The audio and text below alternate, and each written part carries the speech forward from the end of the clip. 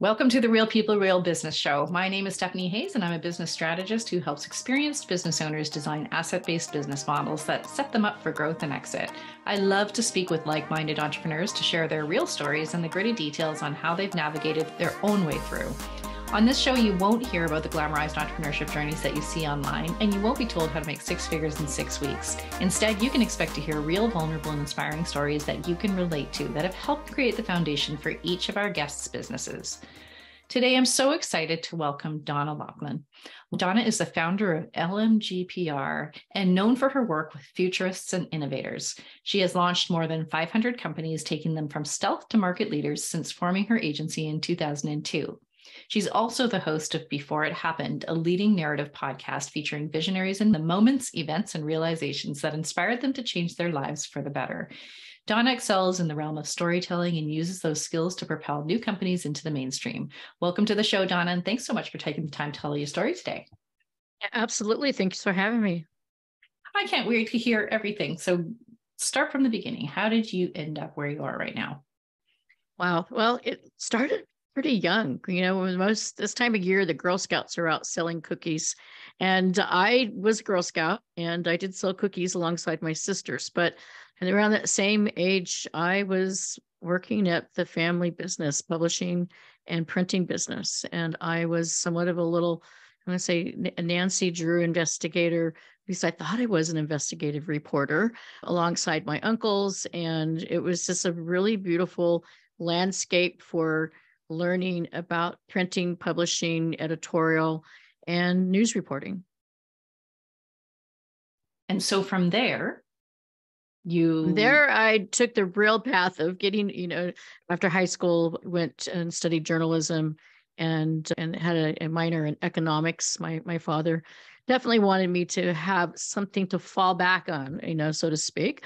And so it also gave me a topic. So ultimately, my first reporting jobs were working in the business segment of major papers. I did internships at the Washington Post in DC. I did an internship at the Chicago Tribune. And then I worked in the real world for Reuters, now Thomson Reuters, as a news reporter studying business, basically reporting on business, economics, and eventually technology. And I had a short stint out of the country working for the BBC, doing the opposite, reporting on things that are all things in America, but back in the UK. And so that was kind of my tour duty. Literally, it was like carried, lived in a knapsack, constantly on the road. Couldn't have a dog, couldn't have a cat, any pets or anything that required me, to be home a great deal of time. But it did give me kind of the experience that I needed to ultimately, get eventually a desk job, which is very uncommon in the editorial world, but brought me back. The entire tour brought me back to the San Francisco Bay Area where I grew up and got my master's degree, and then jumped really deep into the technology sector. As you do in the San Francisco Bay Area. Yeah, I mean, it's one of the agriculture is still a huge impact and an economic power, but technology, would be, and the convergence of technology and agricultural, is something that's been happening, lately in the last 10 years. We're seeing more of that convergence happening. So kind of like back to old school when I grew up on the apricot, ranch, and there was miles and miles of cherry orchards and walnut and vineyards. A lot of that's gone away from the immediate Silicon Valley, but it's interesting that the convergence of the two worlds are meeting again. And that's pretty exciting to see. So you were involved in and, just immersed in the technology world and in reporting. And then when did the agency develop? Yeah, so I was on the independent side for about probably 10 years working for other companies. I had no clue what I was doing when I started in tech, to be honest with you. I was a reporter and got recruited to work in public relations. And it was the opposite of what I thought I'd ever be doing. And a lot of editors will say that as well. It's like, oh, the dark side. But what I found is that the people that I was going to be working with also came from the journalism side. So to be a good public relations communicator, you need to, write well, you need to speak well, and you also need to be a good problem solver. And so the team that I joined, they had all those ingredients plus more. And so once I realized that I didn't need to be the expert on technology, that the engineers and the founders and the innovators were the experts, I just needed to help kind of carve out their stories. So I did that for 10 years with various companies. And then my real raw story, I like to call it my Dave's Keller bread story. I don't know if you're familiar with Dave's Keller bread, but I think it's a really great product. But when you read the label and you go online and you read the story, you go, oh my gosh, what a story. If you don't know what I'm talking about, Google it and look it up. But he was literally a hardened criminal, went to prison, but when he went back to his family roots baking bread. I don't bake bread. So my raw story was I took a job with a company. I left a nice vice president of corporate communications position. I took a job with a smaller competitor. They threw a lot of money at me and they threw a big opportunity. And I had been at the other company for about almost 4 years. So I got wooed, or as they courted over, joined, and within 3 months, they lost their funding. Oh. And when you lose your venture capital funding, that's not a good thing, which not only meant myself, but the 300 some employees that were at this early stage company were all going to be laid off. They gave me a severance package. They really didn't owe me one, to be honest. I hadn't been there terribly long. Other people had been there for several years. I was delighted because it was 2002. We were in a recession. The economy was just coming out of the dot-com bubble. It was not a good time to be let go.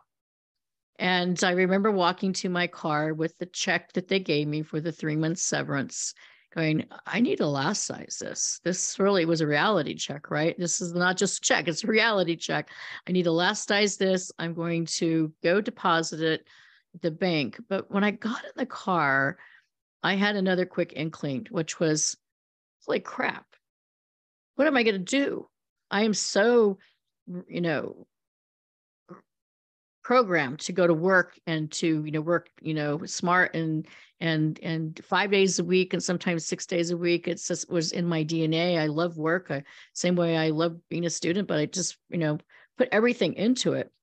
And so before I can even think about the disappointment and fear and uncertainty, I literally just started driving to the business license office in Silicon Valley, not really knowing exactly what I was going to do. And I remember glancing before I started the car. I opened up my purse.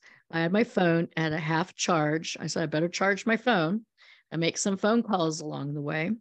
And then I looked at my wallet and I had $5. Now, I had more than $5 to my name, but I only had $5 in my wallet. And I think at the point I was thinking, should I go get a cup of coffee? Should I stop by Starbucks? Should I go see a friend? Nope. I just drove. Something just told me to drive. And it was about maybe 7 miles to the business license office. And I think I had 30 minutes before they closed. And I got there. On the way, I called a venture capitalist that I knew from a prior company that I worked for. I called an editor that I trusted and knew for some time. And I called one of my former employers, not the one I left, a prior one. And by the time I got to the business office and parked, and it's funny, ironic, parking was $5. So they got my $5 in my pocket. I went to the business license office and I see this literally look like a manifesto of all the different types of business and the codes. And I scanned it and I thought, I don't really know, like, I'm not a nail salon. I'm not an auto mechanic. I'm not this. They really didn't have anything that was public relations or marketing specific. It was just consultant services. And so I had a conversation with the woman and she was very nice. But while I was talking to her and filling out the form, my phone started ringing. And the people who had called in the car that I didn't reach immediately were all calling back saying, great, I'm glad you're available. I have a project for you. By the time I left the license, getting my license, filling out my form and walking out, I had 3 projects. And my value all of a sudden went up to $15,000. And you mentioned, this is not a podcast about $100,000, six figures in 6 weeks. I was just elated because I'm like, I feel like I'm valued, right? I felt self-worth, like I actually had something to do tomorrow.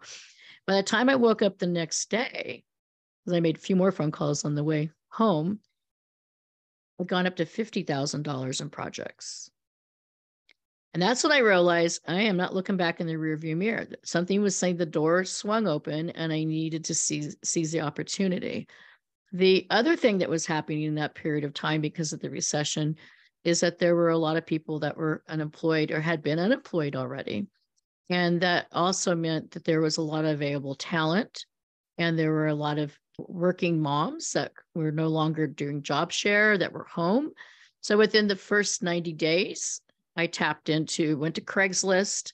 At the time, Craigslist was like the place to go find talent, and went to Craigslist and posted an ad that I was looking for part-time media relations, writing help. And my first 2 team members were stay-at-home moms with young kids that couldn't work full-time, but they were available about 15 to 20 hours a week. And they were with me for more than 10 years. That's about the time that I remember thinking quite a bit about that too, thinking, gosh, this is an untapped resource of these talented, educated, amazing women who are still unable to find meaningful work because, they've had children or they're part-time and they're not willing to, jeopardize that relationship with their kids, right? Yeah, absolutely. Well, and to kind of go from now, I'm starting my quote little infant business, right? Literally off my dining table.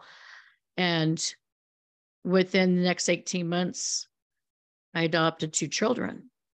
And then I thought, oh, I really don't know how to balance all this. At least I thought I knew because, I wasn't a mother. But the fact that I had other women working with me that were mothers, they already had those skills down packed. And so we had a little bit of a joke that my agency name is Loughlin Michaels Group, LMG. Our joke was, it was Loving Mothers Good PR, but it really stands for Leadership, Momentum, and Growth.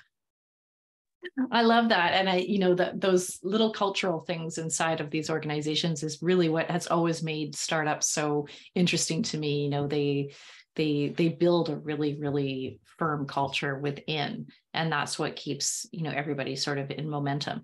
So you build your team, you found the opportunity, and then what happened? So by the time I got to 2010, there were about 10 of us. So we went from being kind of a cottage home-based business to a boutique agency. And we were working on, at the time, cybersecurity was a really big topic. It's still a big problem and it's a big topic, but we were known as being the cybersecurity agency. Like if you wanted anyone to work on your cybersecurity and your deep data center infrastructure, you called us. There were a lot of bigger agencies, but that was our specialty. And over time, security got immersed into other products. So into our homes under IoT and to our cars, right? Smart cars, smart homes. So we started differentiating and expanding ourselves out more. We started having clients that were outside of the San Francisco Bay Area in Europe and South America, Eastern Europe, Western Europe, Australia. So within the first 10 years, it was pretty exciting. It was also hecka scary at the same time because all of a sudden, I have these young children that are in elementary school, and then I have this other family that my work family that I was responsible for as well. And so being able to constantly have an eye out looking for business. A lot of our business, and still to this day, is referral based. It comes from venture capitalists or prior clients that we worked with.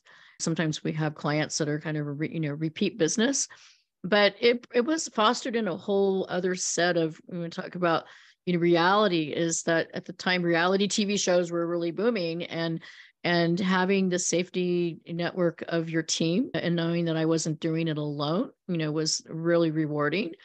Also, being able to be empathetic to our clients, knowing that I was that person with $5 and a half a tank of gas and started my business. So that a lot of our emerging earlier clients were facing that same scenario. Do I downgrade the dog to a cat? Do I mortgage my house? Do I sell my car? I mean, I could really relate to them. So important. And I think a lot of small businesses serving small businesses, it's almost a perfect scenario because you've got, that understanding.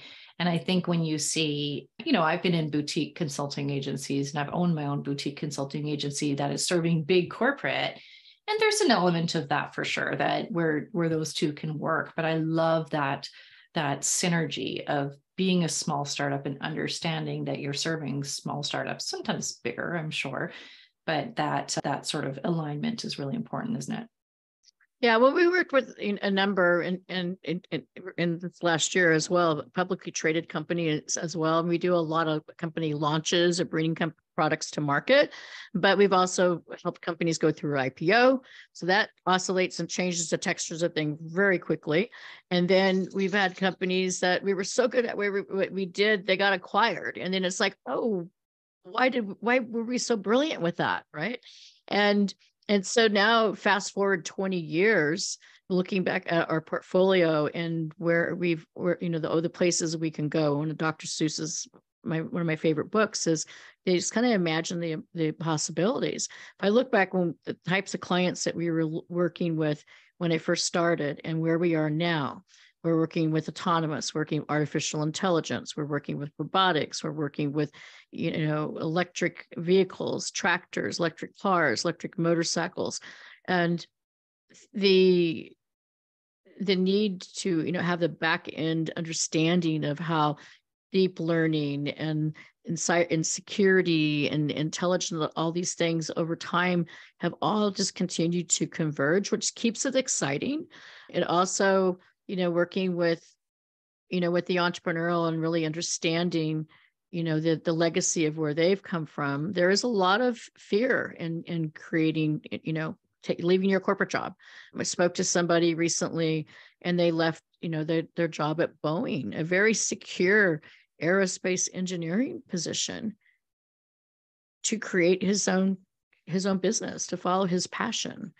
And I think that's, very important. I followed my passion at the time when it happened. I didn't know that's exactly. If you had told me you're going to start your business in 2002, I'm like, no, I want to do 3 more IPOs.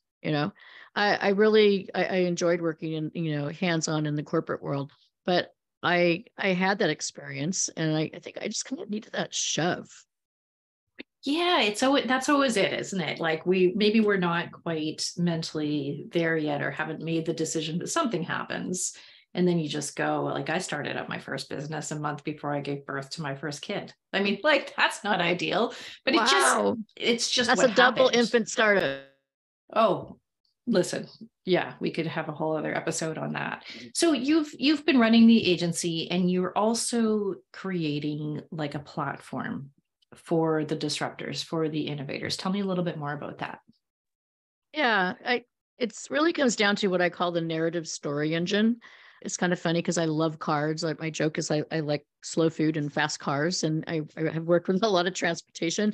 The narrative story engine basically is a dashboard for creating stories. And so our goal is not to be press release dependent, but to actually create stories. So common stories are the founder stories, there's lots of product stories, David and Goliath, purpose-driven stories. But what we do is go through the process and look for every case scenario, right? So, and that requires going through a discovery process. Sometimes I'm talking to an innovator and they're just so passionate about what they're bringing to market and they have their PhDs and they just have all this lab experience, but I'm going to take them all the way back to their childhood because I want to know when that curiosity first happened.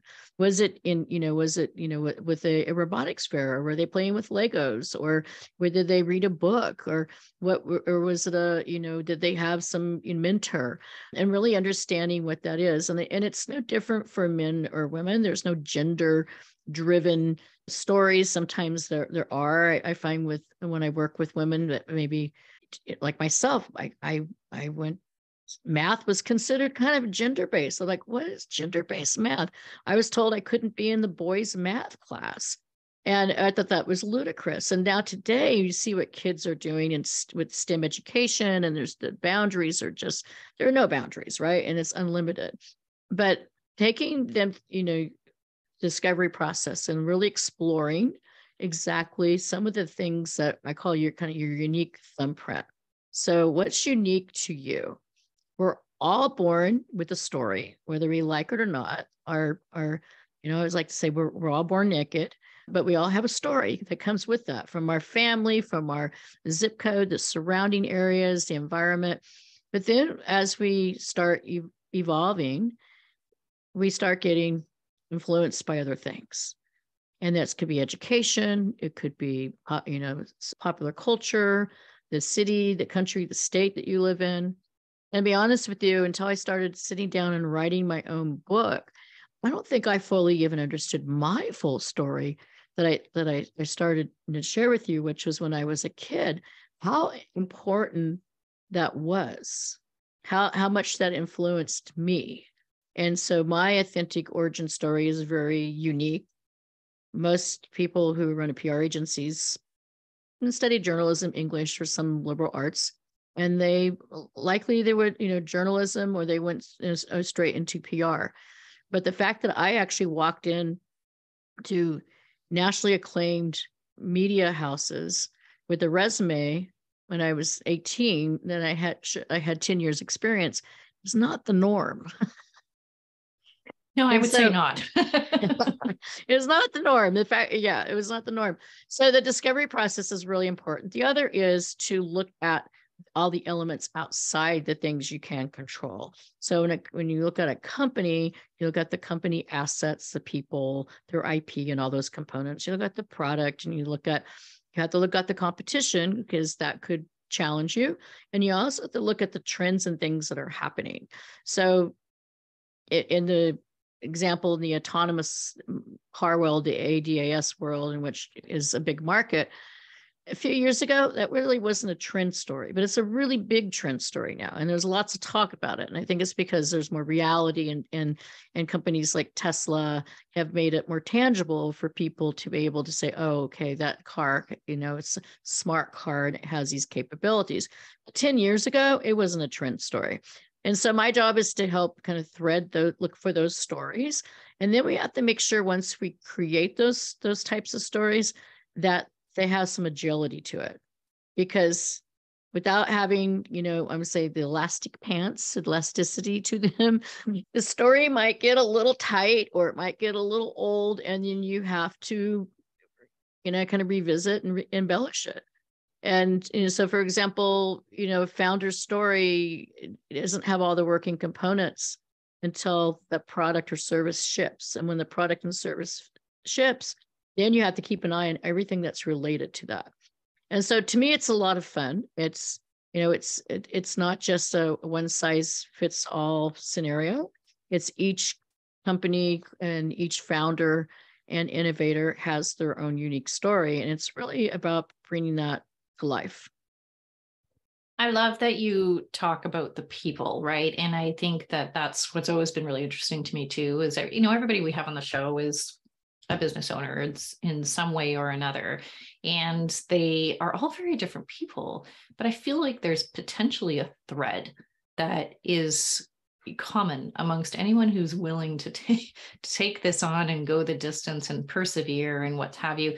So have you noticed, or can you pull out of all of the stories that you've been involved in, what are the threads of these disruptors? What's common amongst them? Well, there's a common thread of just being bold and fearless. I think you have to really have passion or purpose, or be able to leave your job, right, and leave that safety net of having a paycheck. I think the other is the ability to want to change, solve a problem. So the problem-solving component, so Damon Motors, as an example, is an electric high-performance motorcycle. The founder of the company is an avid snowboarder and was working in the Whistler area of Canada. And he saw the news and about the fuel feuds that were happening in the Middle East and continue to happen to this day, right? He thought, well, what can I do to change that? And that wasn't his expertise, but it became his passion and his drive of ultimately working in the transportation EV space and then eventually establishing a motorcycle company. And so that particular moment in time, that snapshot when someone says, I think I need to fix this. And so I've seen that over and over and over again.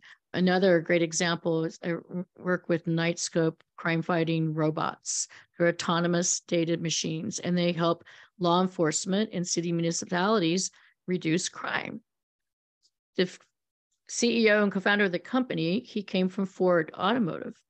He didn't know anything about crime. He was a transportation automotive guy.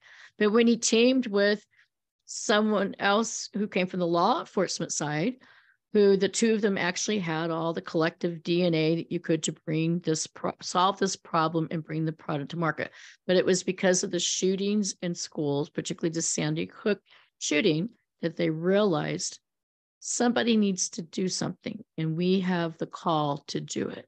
And sometimes I think we think about, when I was talking about doors swing open, you're thinking, why did that door just swing open for me? Right? Have you ever had that moment where an opportunity is presented to you and you just meet somebody in such a random place and you're just not quite sure, was this an opportunity or was this like a sliding door moment?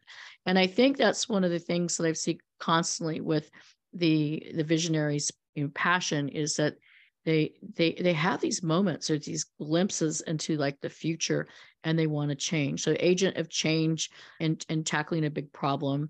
I think the third one is just this unstoppable, relentless, but humble approach to tackling that problem. That you can't have an ego and slay dragons at the same time. You just do it. Oh, I love that. That's the quote of the day. You can't have an ego and slay dragons at the same time. Awesome. Well, I used to have this theory, in particular, people constantly showing me their gadgets, and I'm like, do I need that? Do I want that? I'm actually kind of a late adopter. I like to wait to see things kind of, iron themselves out and let the price drop. And, I get that from my father because, it's like, Dad, can we get a video recorder back when they were like the rage? No, wait till prices drop. And every year the Consumer Electronics Show is literally like a toy store for all these consumer electronics. But for me, it's like, okay, just wait for the price to drop. I think the other thing that I'm excited about is that, women, and like yourself, like you went out on your own and you created your business, and I did too. There's fewer women that venture out to do that. But I think the next generation, the Generation Z, my daughter's generation, they seem to be more fearless than even some of the millennials that I work. And I think generationally, there might be some nuances there. It's kind of a wait and see. I don't want to trivialize anything, but I think it has to do with the fact that the kids that are going, that are in college, that are coming out, that are in the Z era, they were the ones that have always been connected and always had access to STEM related activities, after school robot programs and computers and more, and I say just more access. We have excess as well, as not just access, but excess. And I think as a parent, it's really important to set some parameters and boundaries of what's acceptable and what's not acceptable. I mean, I didn't allow my kids to go all you can eat buffet, searches and TikTok and Snapchat and that stuff. But by the time they got to teenagers, it was a little harder to control. Totally. And I think that comes down to the age-old question around, what are you policing them, or are you educating them? And I think that's I remember, that sort of tipping point with my kids where I realized that I'm no longer here to tell them what to do. I'm here to keep them safe. And if they don't keep themselves safe, then I'll step in and tell them what to do. Right. And so Yeah, well, that's, smart and safe, right? And that was my yeah. message to my kids was you need to be smart and safe. And I remember I almost fainted when I saw that my daughter created a Instagram account and she put her first name and her last name and her address, the physical address of where we lived. And I'm like, you can't do that. And it was out there. And I said, what's the password? She couldn't remember the password. I said, we need to get this down. It took me a bit to make it happen. But I think, going that in the world of, constantly being connected, it's okay to be unplugged. I have to unplug. And I think that's important. I had this conversation with a founder a couple of weeks ago. And I said, when was the last time you unplugged? He couldn't remember. It wasn't even during the holiday season. He wasn't unplugged. The other one I have is look up, look above the waist, look at the world. There's amazing things that are happening. So changing tactics just a little bit in your own business, because you're a business owner, what has worked for you or what has growth meant for you?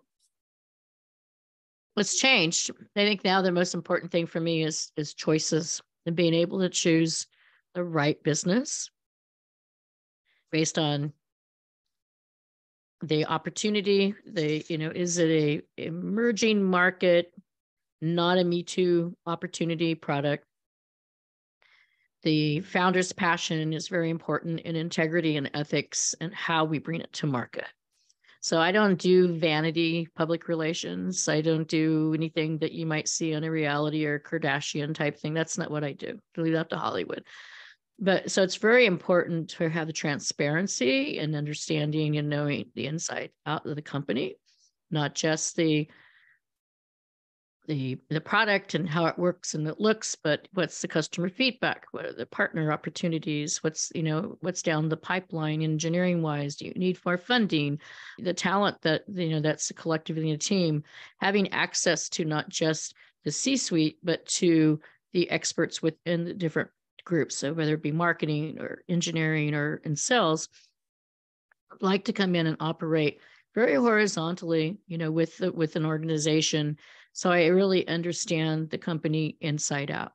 And I think that's one of the things that makes, a unique approach, because we are a boutique. So we can operate like one of your team members, plant myself in your office if needed, or we work remote. But I think having that, for me, it's being able to say, it's hard to say no, but I do say no frequently now. I didn't used to say no. I used to say yes to everybody. If they were thirsty and they had a product and they wanted, bring it to market, and, and that's the way to grow the business. But then I also learned that, and by making the wrong choices and taking the wrong business, and the wrong business would be something that maybe doesn't match our skill set, or an impossible goal, which is the budget restrained. Somebody who doesn't want to spend, $10,000 a month, but they want $10,000 worth of service, or 20,000, and they want 40,000. And so just really being able to gauge the expectations as well. Yeah, I think that's one of the critical sort of turning points we all reach in our businesses, is understanding what we do want, but also understanding what we really don't. And it's okay to turn some of that down, and almost wish that some of those, I remember being in that position where I'd get on a call and I'd wish that maybe this person doesn't want to go forward, and that's okay. You know what I mean? And so I think that's a level of maturity, right, that we get to. Yeah, I think it's there's two things that immediately came to my head when you said that. It's a little bit like a French, a meal, like, it's all about quality and not quantity, right? So I wasn't joking when I said I like slow cooking and fast cars. I much rather have a really nice, fillet of, salmon and some vegetables and something that's quite elegant and nice and substantial than a big old, hamburger or something. And I think that's those choices. I think the other thing that came through in my head, was almost like a billboard, a big neon billboard, is that we as business owners need to be selective. Everybody's not going to be our perfect match, and so having a billboard on the side of a road would not do my business any justice, because not everybody is a prospect. And the same way with dating, if you look at, business relationships and dating and matching. I had this conversation with somebody recently, and I said, well, you don't need everyone to say yes. You just need to have the right person to say yes. And the always on hyper swipe left, right world that, some people are in, they want a yes every time. I think, why do you want a yes every time? Because it's okay to say no. Yeah, Did you ever see Fried addiction. Green Tomatoes? I did. And that movie, and Kathy Bates goes into the parking lot and she said, I'm older and I got more insurance. Maybe it's a little bit of that. I would never have thought of that reference at all. And I'm also not much of an authority on dating because I'm not very successful at it. So I'll let the metaphor stand.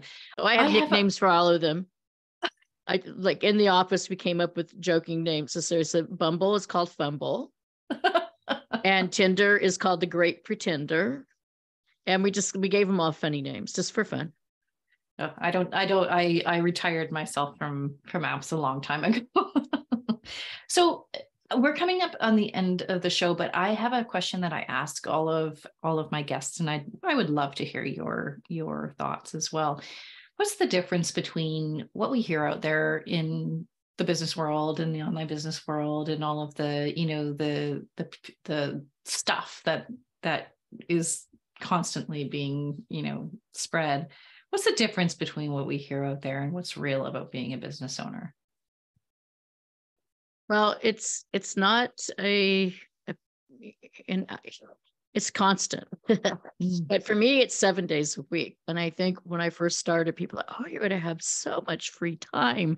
I think I have balance. I don't think there's such thing as, we talked about glass ceiling and being able to have, but I think it's more, a balancing act of agility. I can prioritize what's important to me. When my kids were little, they were a priority. I would get my kids to school. I would go to work. I'd go pick them up, and then I would work again later.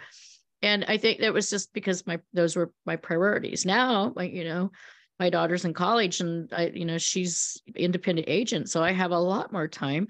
But now I'm using some of my time that I would have spent in some of the clients that I didn't want to work on, and writing my book or in my podcast. So I think that gives us the freedom to make choices of where we spend our extra time. The hardest thing for me, is to totally unplug and take a vacation. A what? A vacation? What? I don't like it.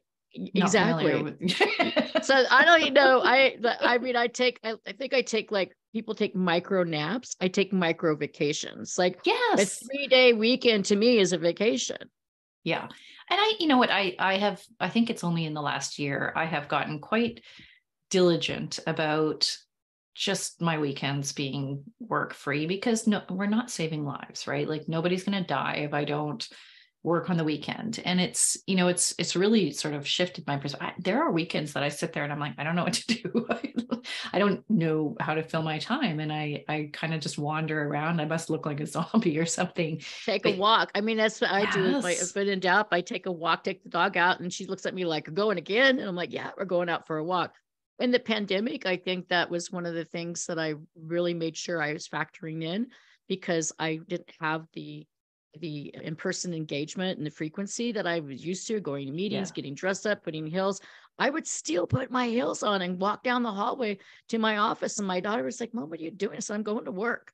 And she was, but she just walked down the hallway. I said, I know, but I have to think, put myself in the mindset that I'm operating a business, even if it was at home. And then also force myself to take these micro breaks, because getting out and walking the dog is therapeutic. It's good for me. It's good for her. Yeah. And so I think when I say it's constant, it's also constantly, I always feel like I'm challenging myself that I am on the verge of excellence. I'm about ready to create something big. And I know that when I worked in a corporate environment, and I've actually gone to some companies for meetings that were partners with one of my clients, and they're like really big companies, I get a little itchy because I don't think I would have the freedom to color outside the lines. And so I think being independent and into your own business gives you that freedom, like a kid when you were little and you could just run outside and play till the sun set. You don't get that in the corporate world, but it's not for everybody either. So no, it's true. And you can't just create a business just because, you think you're not going to go to work, because there's a lot of work involved.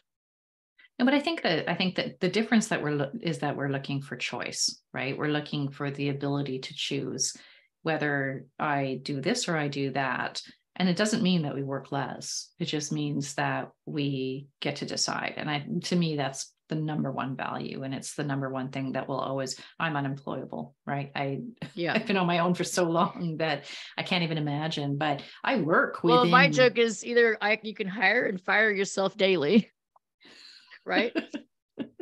Or you're either really good at being gainfully employed or you are unemployable. That's me. I'm fully unemployable. And I work when I do corporate consulting, I'm working within a very rigid corporate environment. And it's nice to be the consultant that comes in because I can go home and all the rules don't apply to me, which would absolutely kill me. It would stifle me. Anyway. Yeah. Well, all right. Leave it, and there's certain things you could just leave on the table and walk away. So I don't know that. Yeah, and that is worth every bit of financial stability that I have sacrificed over the years, and I think that's what makes us entrepreneurs, right? We're comfortable with that, and we're willing to make that a priority over everything else. Absolutely. I want to thank you for taking the time to be here today. Can you tell all of our listeners where they can find you? Yeah, my favorite place is LinkedIn. It's just Donna Loughlin, and it's Loughlin. My PR agency is lmgpr.com. And my podcast that I host, Before It Happened, is just beforeithappened.com. And excited that we're coming up with a new sub-series called Making It Happen, which is kind of taking a twist. Instead of just talking to the entrepreneurs, we're talking to the leadership and coach experts that work with the entrepreneurs to help them get to that next level. So venture capitalists and branding experts and bookkeepers, accountants, and all those types of people you need to bring your business to market. And excited for that new extension. That's amazing, because we have amazing stories too from, working with so many different businesses and so many different awesome entrepreneurs who are doing so many different things. I love it.